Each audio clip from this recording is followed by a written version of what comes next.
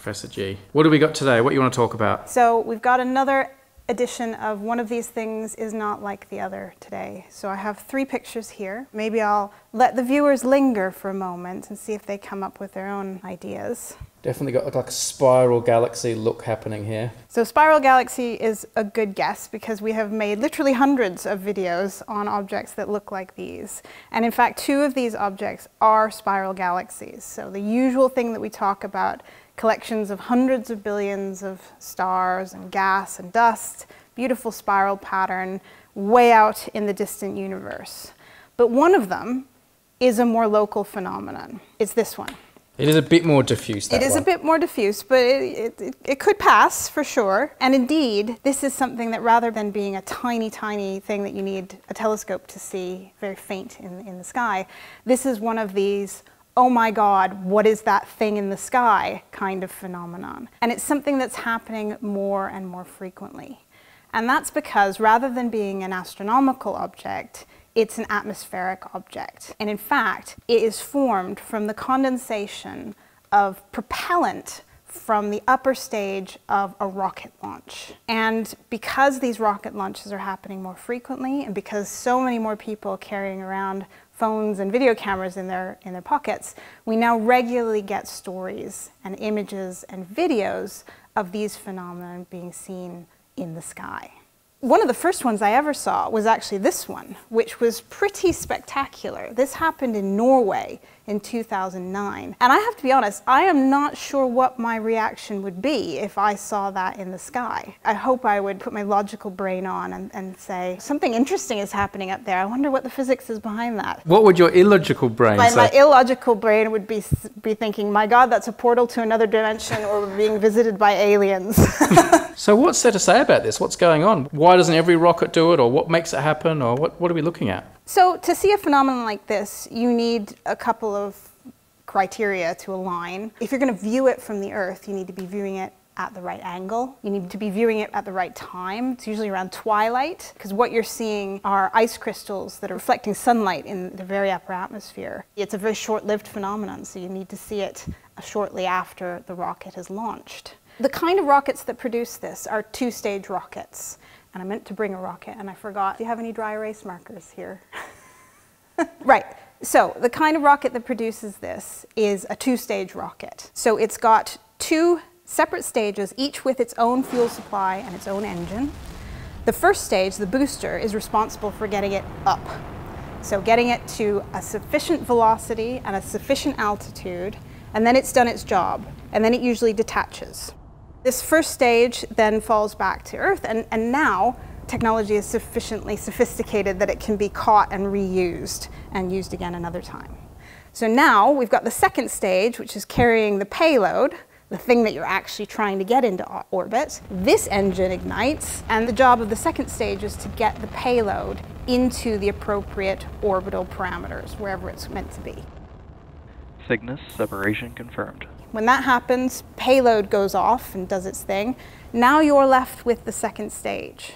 This isn't going to be reused, so it's got to come back down to Earth, but it's got to come back down to Earth safely. So it's going to have a little bit of leftover fuel, little leftover propellant, because you always build in a margin of error. We don't want to leave it in the stage because of risk of overpressurization, could explode. If it explodes, you've spread debris all over that level of the atmosphere, which is very, very bad. So the next job for this stage is to get rid of that excess propellant. And so yes, the rocket is often spinning to stabilize it.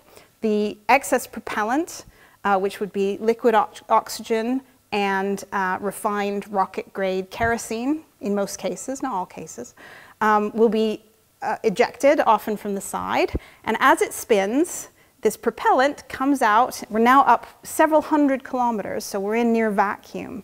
This propellant comes out and it immediately freezes. And so most of these phenomena that you're seeing are pretty much frozen oxygen. So the liquid oxygen, the oxidizer for your engine, that propellant being sprayed out while the rocket is traveling forward and spinning. And so it travels very rapidly, but it also diffuses very rapidly. I don't have an exact time scale, but it's not going to last a very, very long time. And it's also going to appear to be moving across the sky as the rocket travels away. So you're seeing something in the sky that's both rotating, changing, and moving across the sky. And none of those things are usually what we expect to see when we look up in the sky. This doesn't sound good for the environment. Like, should we be worried about this? So the answer is no, not really.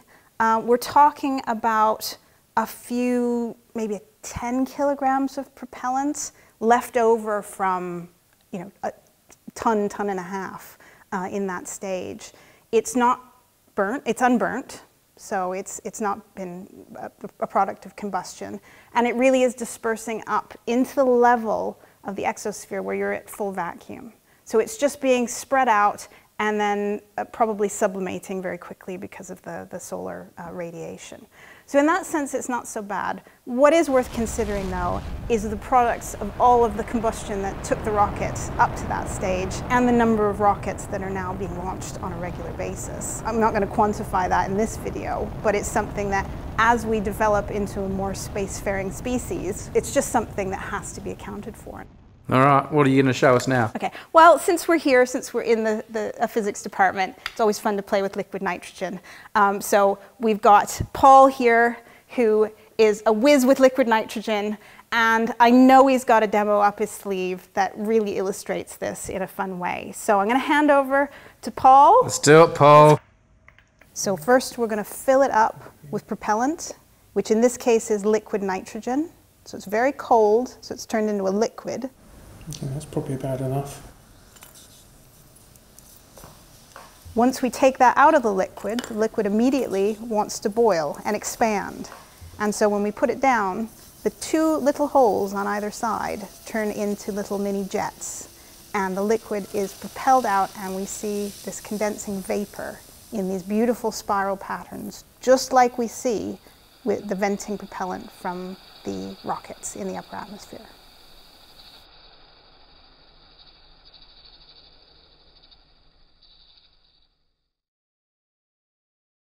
Yeah, but how would a compass needle know to point at the geographic north or south pole? In fact, they don't. The magnetic north pole and the magnetic south pole that our compasses point towards are actually in a different place altogether. And in fact, that place actually moves. So to understand what's going on here, you really have to understand how the magnetic field of the Earth is formed in the first place.